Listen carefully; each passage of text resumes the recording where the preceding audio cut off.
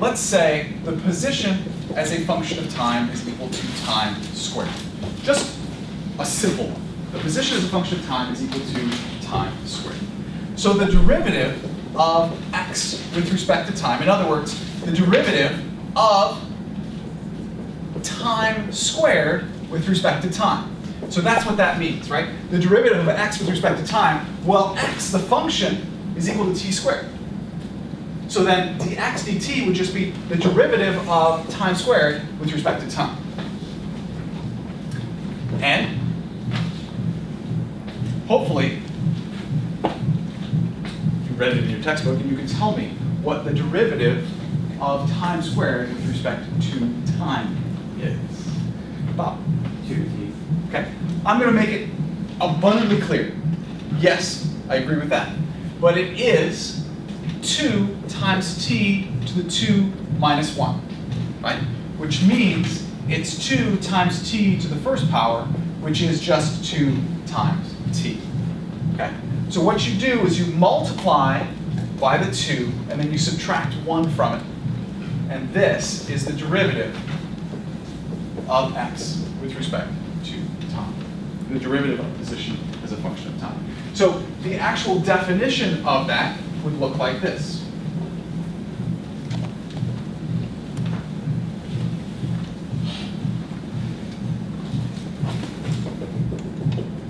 The derivative with respect to time of t to the n power is going to be equal to n times t to the n minus 1.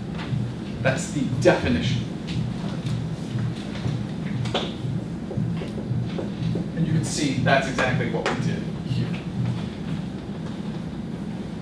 So again, going back to what the derivative is, it's the slope of a line at specific points. So if we have t squared as our function, the slope of the line at any point is going to be 2 times t. That's specifically what it means. So let's do a couple more examples. If x is equal to 4t cubed, dx dt is equal to Goolsby what?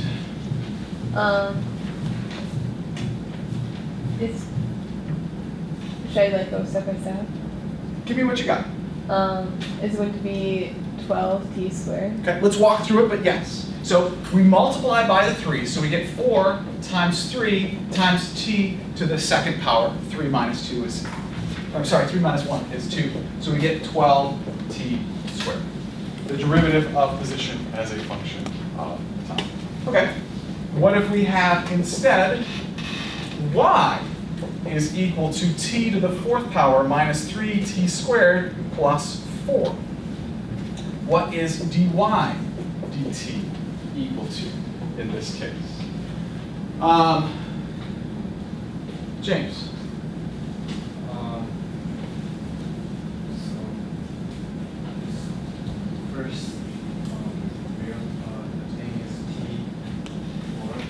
Right? T to the fourth power. What are we going to do with that? 4t cubed. Okay, so this one is 4t cubed minus 6t. 6t, just to be clear, I'm going to put the 1 there, but yes, 6t would be fine. 4 just. Notice, so the way we're going to make sure people understand this is t to the 0th power, right? T to the 0th power is just 1. So if we multiply by 0, it's going to be 0. So this ends up being 4t cubed minus 6t. Because if you multiply by 0, it's just going to be 0. And if you think about it, the slope of any line is just going to be, is not changing. So the slope is going to be constant. Okay, we got that. Let's do this one. Let's say we have y is equal to 17z minus 2z cubed minus 7z plus 4. dy z.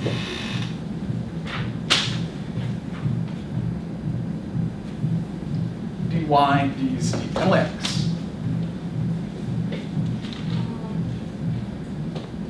Well, should we order it so that the z with the higher power is first? Okay. First off, the order doesn't matter as far as the derivative is concerned. You can do it for your own, for whatever you'd like, but the order doesn't really matter so much. But there is something we could do first. We don't have to do it first. Take a look. We can combine like terms. Notice we can combine like terms now or after we take the derivative. It doesn't really matter. Sure, why don't we combine like terms right now? We'll get 17 minus 7, so we get 10z minus 2z cubed plus 4, and we're going to take the derivative with respect to z of that. So let's take the derivative of that, please, Con. So 10z becomes 10. Okay. And then the negative 2z cubed becomes minus 6z squared. And the 4 just goes to 0. So dy dz, in this particular case, is going to be 10 minus 6z squared. All right. We'll do one more. V, the velocity equals 4x squared plus 2x to the 4th power dv dx. Please take the derivative of that. Debbie? 8x plus 8x cubed. 8x plus 8x cubed. I'm going to agree with that. All right. So that's just sort of the math of it. Let's now actually, so now that was basic, just math. Now we're going to take and apply this to physics. So x equals position. That is what x means. And clearly delta x was displacement. So if you recall, let's do, we'll do this first. So the velocity, average velocity. What's the equation for average velocity, please, Evan? I have a brain fart. 1 second. Velocity is equal to. Flanagan, help out. Is change in x over change in time? That is the equation for average velocity. Now, if we were to go through and do the whole limit thing, we could get the derivative of position as a function of time. And that would be the velocity in the x direction. But what's the difference between these two? Evan? The derivative of the two is. I'm sorry, the derivative of position is a function of time. So we're comparing the velocity average to what's this? Isn't that acceleration? It is not acceleration, not yet. We'll get to acceleration in just a minute. Come on. Is the one on the right instantaneous? The derivative of position as a function of time is called the instantaneous velocity. So the instantaneous. What is the difference between instantaneous velocity and average velocity? Besides the fact that they have two different equations. Headley. Instantaneous velocity is the velocity at one specific point in time, whereas average velocity is the velocity over a period of time. Correct. So instantaneous velocity is specifically at an instant, the velocity at a specific instant, specific point in time, whereas average velocity is over a time period. We can do the same thing with acceleration. What is the equation for average acceleration? Average acceleration, please. Show. Change in velocity over change. That would be the change in velocity over change in time.